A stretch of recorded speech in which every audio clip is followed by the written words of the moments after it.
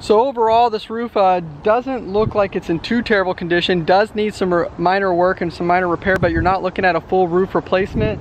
If I had to guess, this is probably around $1,500 to $1,800 worth of work on just this find on this property. All right, let's go see what else I'm gonna find. All right, so if you do have a roof and you do have buildup and you have trees overhanging, you always want to make sure that you clean this off, because this, no matter how tight your roof is, this creates backflow and water makes it underneath the shingles. I mean, these shingles are in pretty good shape. This roof just needs to be maintained a little bit. All right, let's walk through some of the things I saw on this roof, just showing you that this roof isn't bad, and see what other items I find on this house. All right, let's go check it out. Okay, obvious first find is that we have all this debris built up on the roof, and you can see it's been happening a while, so you have some foliage. We actually have some mold on the ceiling directly below this, so we know that this is causing an active water leak. Next item is actually the flashing. Doesn't look in terrible shape, it's just a little bit older. We just want to repaint our flashing and recaulk all our fasteners just to prevent any future water leaks.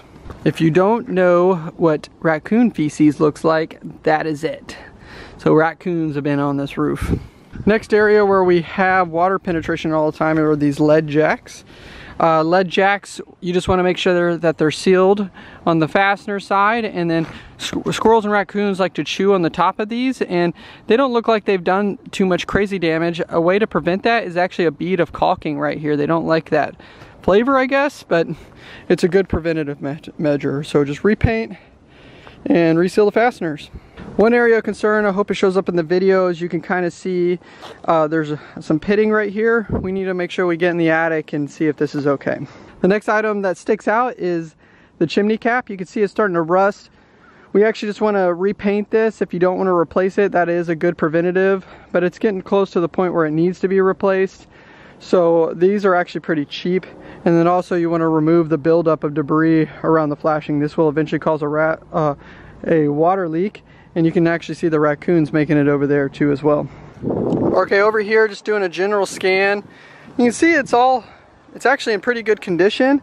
So it's not looking like a roof replacement, but we're looking more for a roof maintenance, roof plan. This roof has been poorly maintained.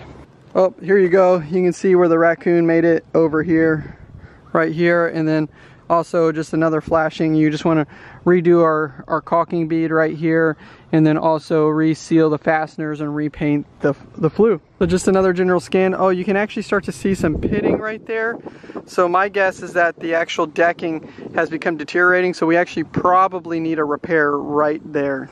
But we're gonna get in the attic and verify that. Okay, walking up on this one, this is a pretty easy find. As you can see right here, the garage door is fallen and it's broken loose. And we know there's probably damage in the garage door opener. This is just an upfront scan. So if you see this, you're probably looking about $1,100 range to replace a garage door opener or garage door. The next find is actually kind of unique to this pergola here. It's not exactly attached to the property, but it can eventually lead to the property. Is we have carpenter bees inside this area. We have about 10 holes. Carpenter bees, they create this perfect round hole, and then they have frass, and they create frass just like this, and sometimes it's even messier. It looks like splotches. Like, it's just where they knock out and they clean this, they poop outside of it, and they also take all the external wood and they just drop it outside, so they create this mess here. An average cost for an exterminator to come out here, start his truck, and start treating is around $400. And carpenter bees are kind of a nuisance pest. They keep coming back and they're harder to remove, so they actually set up traps for them too as well. Okay, one of the last items that we're going to talk about is the grading around the structure. As you can see right here, you can see that the grading isn't built to current standards. Current standards is 6 inches over 10 feet, or a 1% grade, and you can see areas where water might stand around the structure.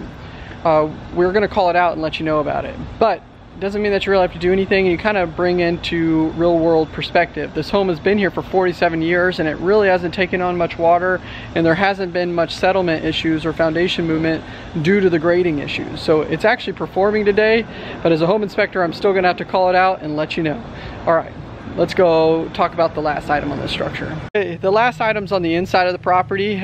We do have all copper wiring, which is great for a 1972-73 property. That is like the prime years where I see aluminum, so that's a good sign. But what they did is they came in and changed all the outlets, and they weren't really 100% set up, and then we had some open-ended wires in the house. So you're looking at an electrician trip to come in and tighten all these things up. As a home inspector, I'm going to recommend for a licensed electrician. You might work out a deal with the seller, but it is something that coming in, you want your electricity to be spot on. You don't want any problems.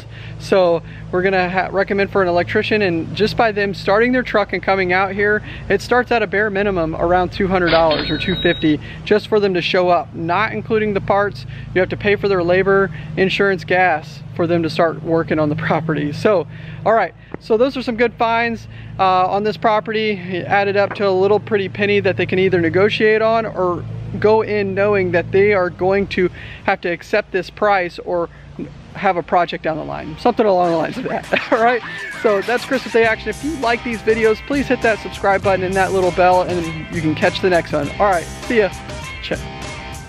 Check it out. No, I had a great ending. All right, bye guys.